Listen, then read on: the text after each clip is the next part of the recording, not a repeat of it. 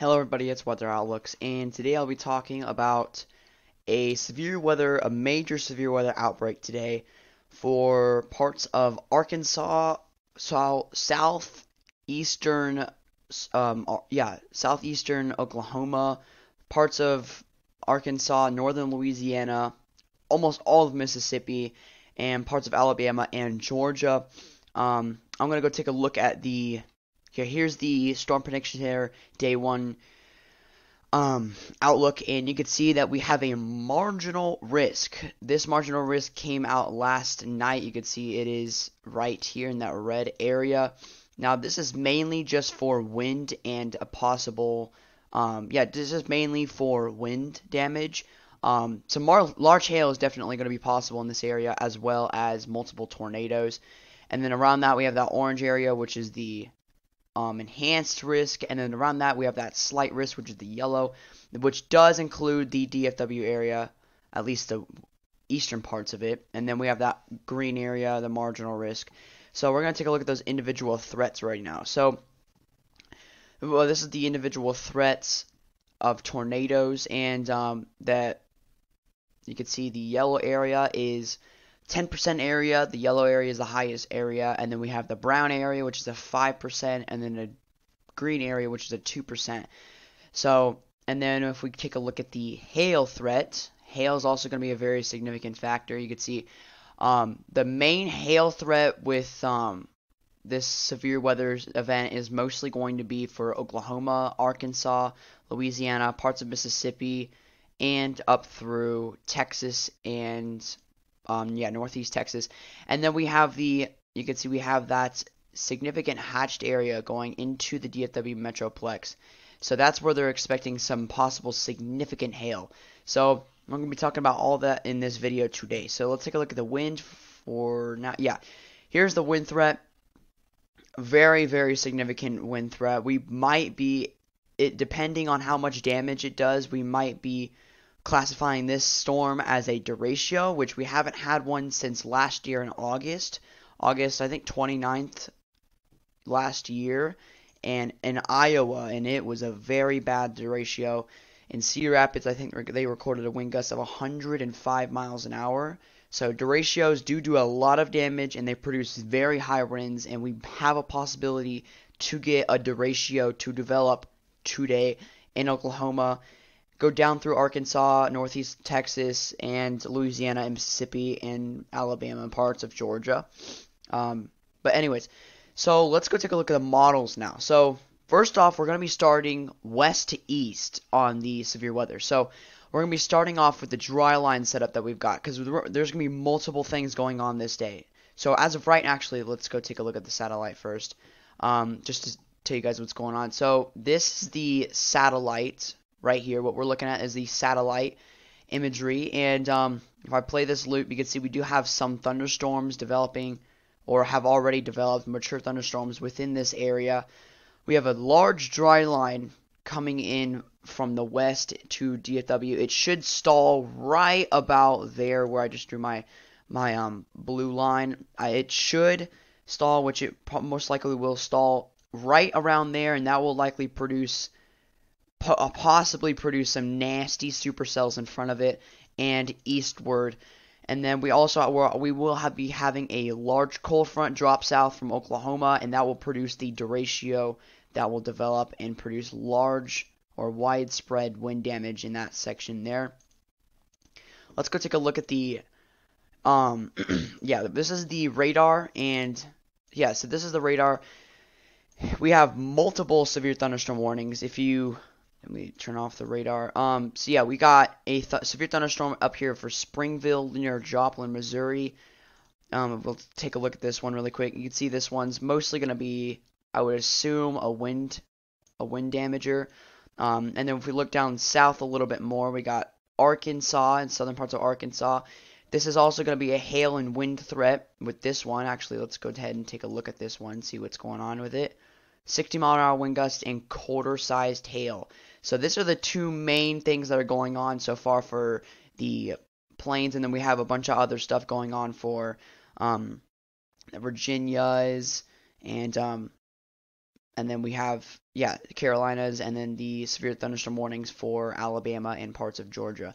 So now let's go take a look at the models. So this is about.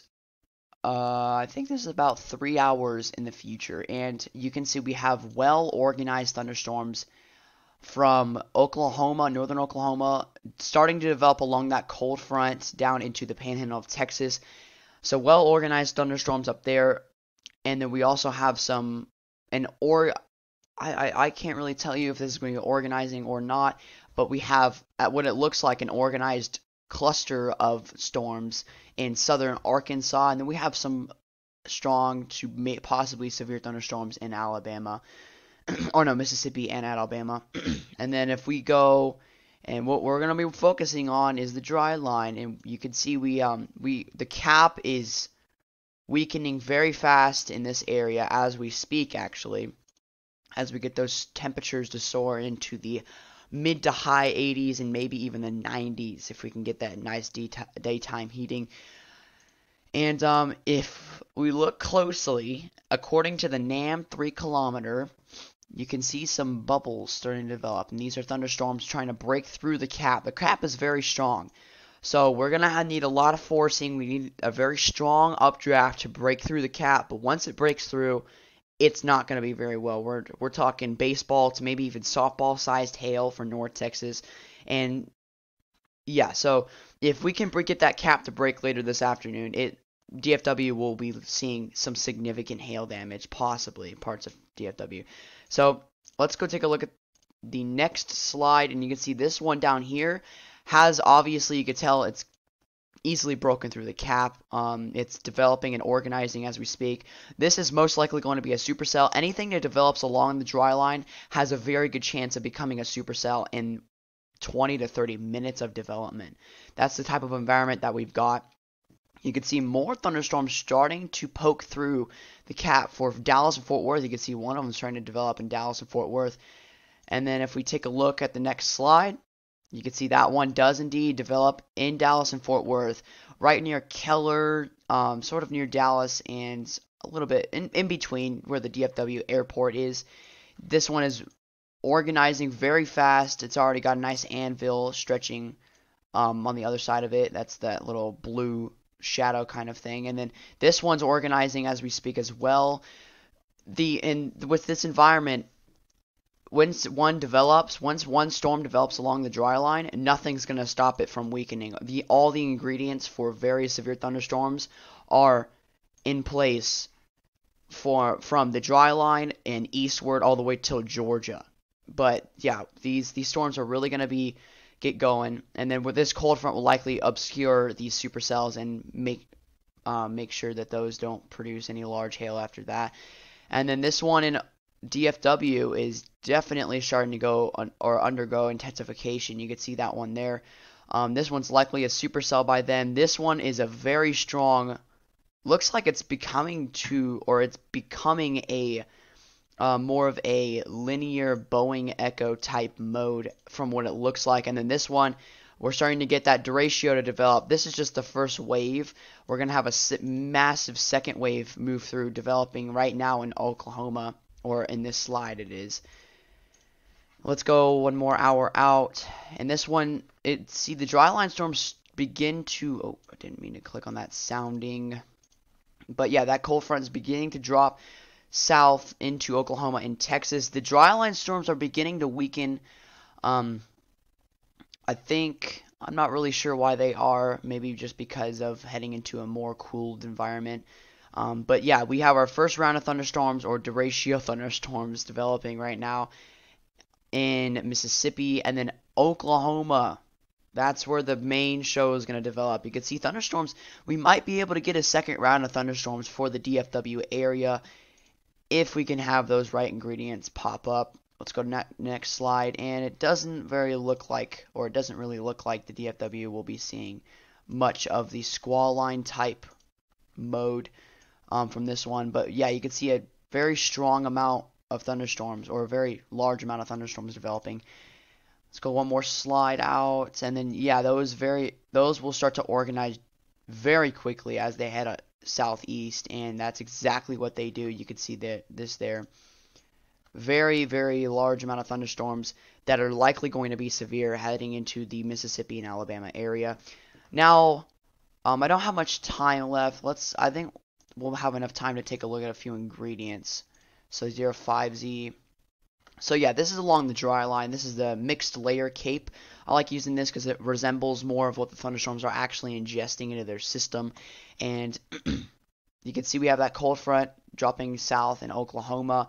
A large cool or cold pool developed over Arkansas as we get multiple strong thunderstorms move through that area. So this area is completely stripped full of ingredients. That doesn't mean thunderstorms won't be able to develop in there, but it just means that anything that does develop or goes through there will likely weaken or not develop. So yeah, that area is just a dead zone, no ingredients. But if we look at the dry line is juiced. It is full of energy, just waiting for a storm to develop along the dry line and eat up all of this energy. And you can see if we look at the joules of Cape mixed layer, 4,700. Dallas-Fort Worth area, 3,900, 4,000 joules of Cape, not bad at all. That's extreme amounts. And then surface-based, pretty much the same story, 4,000, 5,000. And then let's look at the cap. You can see absolute no cap in place whatsoever for the DFW area. So we're going to have to watch how this plays out and if the cap can break, because on multiple model scenarios it is showing the cap breaking and eroding and allowing multiple thunderstorms to develop along the dry line. But we're going to have to find out and see how this plays out. Let's go take a look at the dew points, and the dew points are well into the 70s, high 60s and 70s. And then those thunderstorms start to develop those cool pools or the outflow boundaries. But anyways, I think this is going to be it for today. I hope you're having a great day. Don't forget to like and subscribe if you like my videos, and comment if you think I should improve anything on my videos. Have a great day.